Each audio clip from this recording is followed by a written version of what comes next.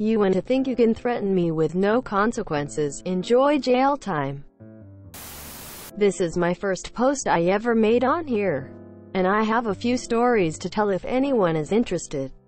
But here it is. I used to work at a gas station. Me being only 20 at the time, I needed a job since I was new to my area after moving from one state to another. And the job was good. The manager, she was awesome.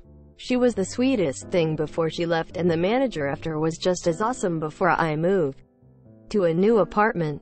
But the previous assistant manager when I started working there, let's call him Richard, for obvious reasons, and let's call the first manager Angel.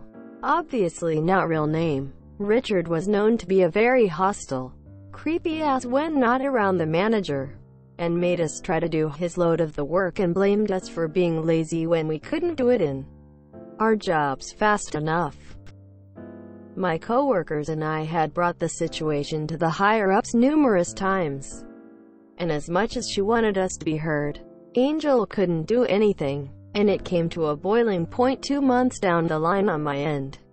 Little fact about me: I am timid, I am autistic, and I get very stressed when someone threatens me with my life. I get very sick to my core and lack of breathing if I have to deal with that, and I used that to my advantage. On the shift I was supposed to be working that day, I had asked my friend Cross, not real name, if I could borrow his speaker to listen to my music. My manager said as long as I can do my job behind the register and Cross was okay with it, I can listen to my music. And I asked specifically if I can borrow it to take home for a couple days until my new speaker came in that I brought the previous paycheck. Cross said okay, and shift change happened and Richard came in. He sees me listening to my music and he asks me to play his music from his phone on Cross speaker.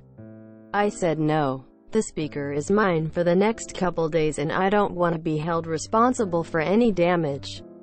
He then whispers under his breath for me to hear but for the cameras in the store to not pick up. I have a knife, you know, and I basically in a single moment, and quickly too, came up with a way to end his BS. And #X2OOB. The revenge. I yelled at him loud enough to him so the cameras can pick it up, knowing that he would have to say something to defend himself. Why are you threatening me with a knife? And I kinda had a mixture of fear if he actually had one, and determination to make this man suffer for me and my coworkers' verbal abuse and sexual harassment for the past couple months. He backs away and said, hey, it was just a joke. Chill out. And I knew I had to do something because at that point, I said, a joke, huh? Here is a good joke. Have fun working alone. I quit. I walked out. Called my mother who I lived with nearby. Explained the situation in tears after the adrenaline and fear finished its end.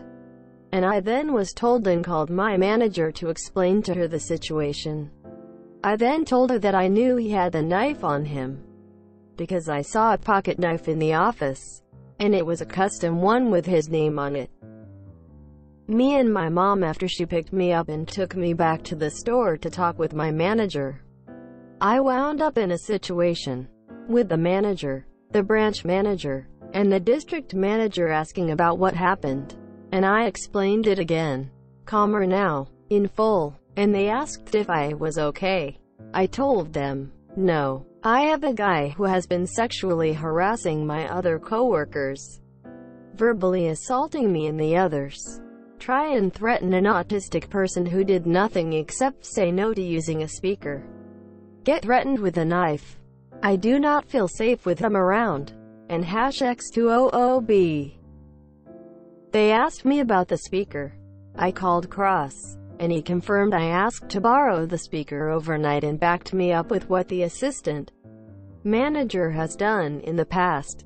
And at that point, police were called. They checked the cameras and heard me yelling about the knife.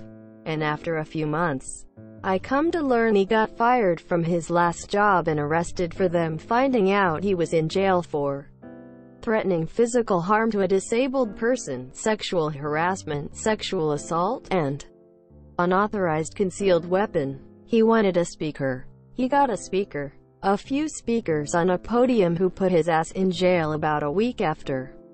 Sorry for my formatting. I am kinda new to this and I want a place to share some of the crazy stuff I have done. Edit. Kinda forgotten to add that the police had saw the video of me mentioning the knife. Edit 2. Thank you to whoever gave me the reward. Well played. Revenge and justice all in one. You helped put a bad apple in jail. Bravo. Where was the sexual harassment part? Well done. Jerk, it is just desserts. Good on you. Serves him right. Look, harassing autistics aside, the guy was a creep. Good riddance. If he already had a record and still was doing it, he can faux rot. Jail time seems a little extreme tbh. This guy sucks and that was a very bad joke, but no wonder why prisons are overcrowded. If you enjoyed this video, please check out our playlists full of similar content. Epic Ericast is like doom scrolling for your ears. Please like, share, and subscribe.